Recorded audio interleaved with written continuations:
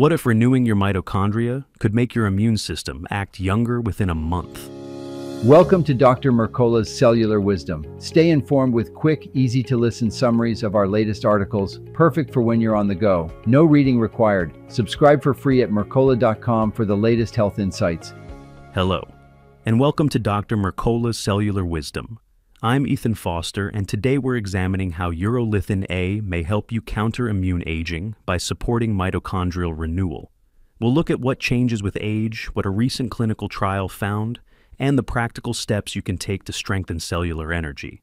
I'm Alara Sky. You'll hear how naive T cells, natural killer cells, and mitochondrial biogenesis markers shifted after short-term supplementation, why only some people naturally produce urolithin A from foods, and how strategies like lowering linoleic acid and supporting NAD+ fit into the bigger picture.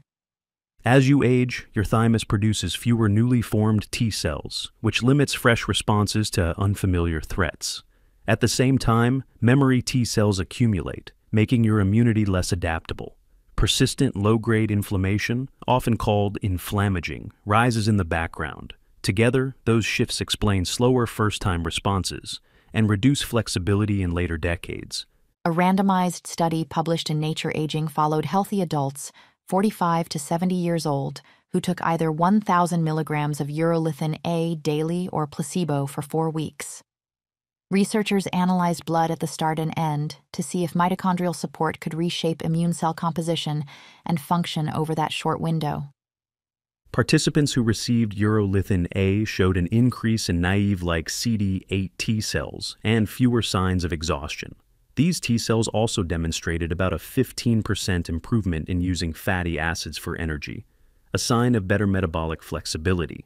In parallel, markers tied to mitochondrial biogenesis, guided by PGC1-alpha, rose in CD8 T cells.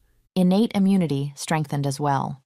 A particularly active subtype of natural killer cells increased with supplementation, supporting faster recognition and elimination of abnormal or infected cells.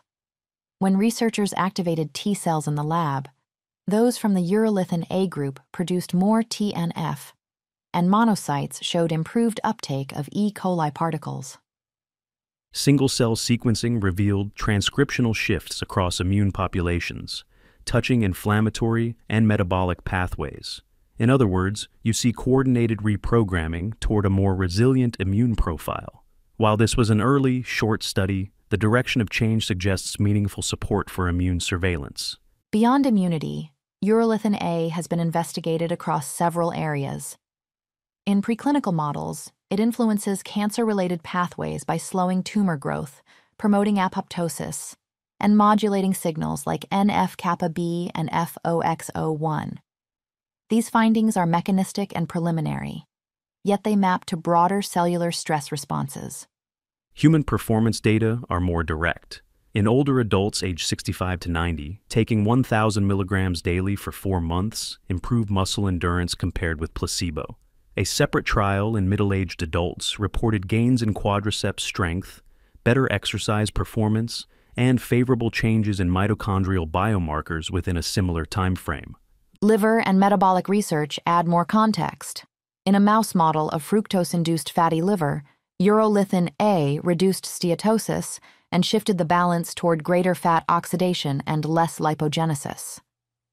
Other studies in obesity and insulin-resistant models show reduced triglyceride buildup, AMPK activation, thermogenesis support, and lower inflammation in adipose tissue.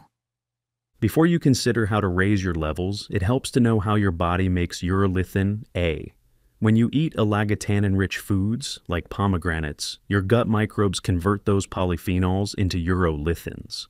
Only about 40% of adults generate detectable amounts after such foods, and the output varies widely based on microbiome composition.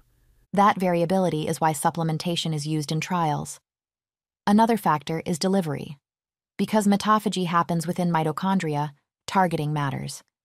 Without mitochondrial targeting, far higher doses are needed to reach similar intracellular effects.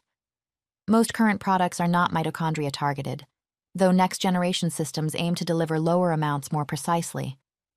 There's also a paired strategy to consider. Urolithin A helps clear damaged mitochondria through mitophagy. Pairing it with PQQ, which activates PGC1 alpha to stimulate mitochondrial biogenesis, supplies the replacements. The idea is straightforward. Remove the broken parts and generate new ones so energy production stabilizes. You can support mitochondrial function even before specialized delivery systems become commonplace.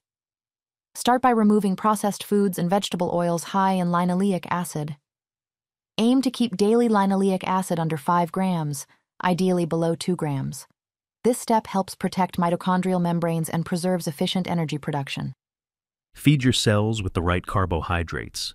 A diet rich in whole fruits and white rice, free from ultra-processed additives, supplies steady glucose your mitochondria can use. A target of about 250 grams of suitable carbohydrates per day supports thyroid function and keeps cellular fuel consistent as your system recovers. Reduce environmental stressors. Limit endocrine-disrupting chemicals by favoring natural materials and using glass for food storage.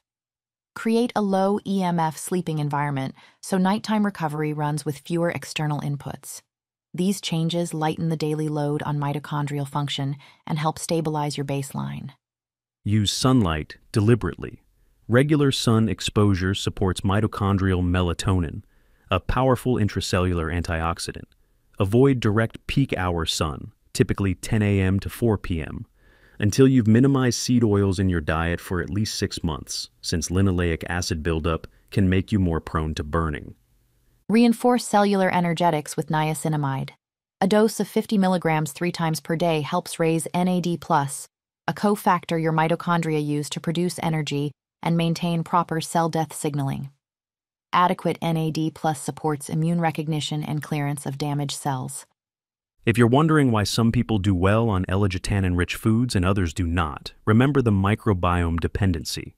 Without the necessary microbes, you won't make much urolithin A from pomegranates or berries. That's where consistent supplementation has offered a more reliable approach in studies. The short-term takeaway is clear. Within 4 weeks, daily urolithin A in midlife and older adults shifted immune cell populations toward more youthful profiles, improved mitochondrial markers, and enhanced functional responses.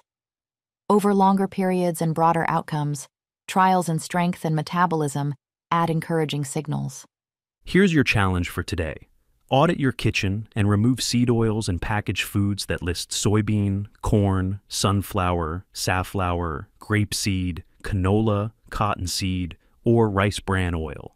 Track your linoleic acid intake with a nutrition app and aim below 5 grams, then support energy with whole fruits and white rice over the next week.